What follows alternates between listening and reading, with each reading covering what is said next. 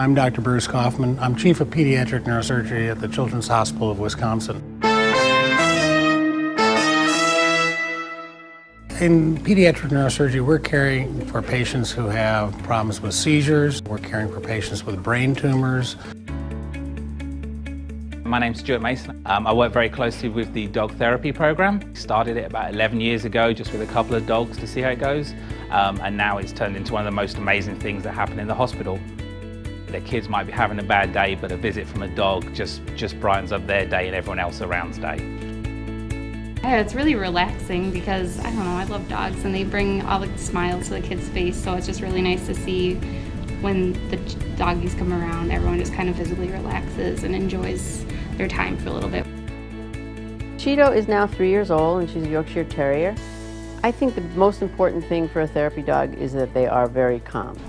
How are you? Good. Would you like a pet visit? I would. You would. This is Cheeto. And I'm going to put her down right there. Is that okay? Yeah. That's a safe place for her? Yeah. Sit down, Cheeto. It's really interesting to see how the children change in their behavior. It's not a threatening thing in their room. They really enjoy the interaction. Yeah. I think that this is probably one of the best visitors I've had.